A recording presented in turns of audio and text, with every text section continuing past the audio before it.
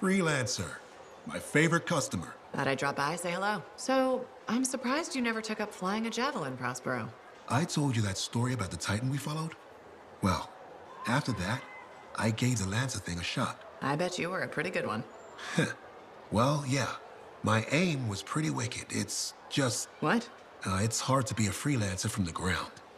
I'm only telling you this because I like you. But it freaked me out. I'm afraid of heights.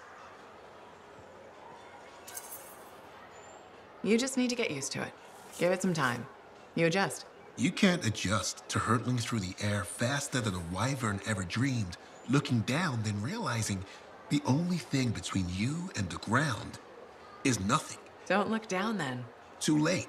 By that point, you slammed into a cliff and smeared bits of yourself all over the place. Best not to overthink it. Oh, I had plenty of thoughts at the time. Most of them involving language I shouldn't repeat. But the one that mattered was this. If I couldn't fly, I had to help those who do. What'd you decide? I'd seen that Titan. I knew what this world could throw at us. So, I decided to throw it right back. Deliver some of our own fearful awe.